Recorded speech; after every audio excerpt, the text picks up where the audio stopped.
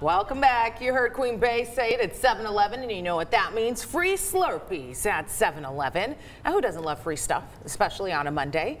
You can get a free small Slurpee all day today at any location. Just make sure you redeem it through 7-Eleven's app first. Now, I will gladly pay for a Slurpee as much as I love a free whatever, because the flavors at 7-Eleven, there's so many interesting flavor combinations, and you know, you can have like a sip of each. So I just love it.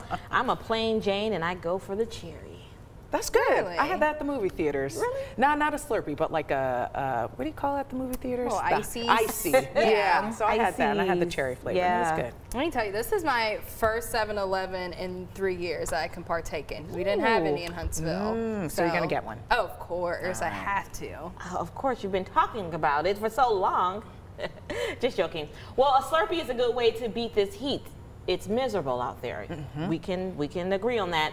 But we're laughing through the pain courtesy of some memes. Take a look at some of these tweets that has us cracking up laughing.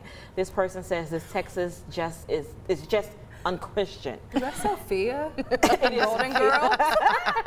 The Department of Health Services posted another one to show how close we are to the actual sun. Here it is. Yeah, that feels about right. Texas. I'm with you on that one.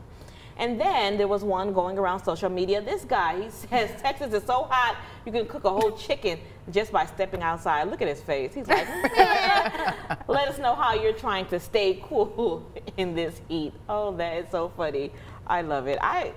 Listen, and I keep saying this over and over, like, I don't know what to do other than stay inside. Like, I get off of work, or even on the weekends when I'm off, it's just like, I just want to go in the house. Like, I don't want to be out here. So my question to you is this: would you rather the triple-digit temperatures or single-digit temperatures?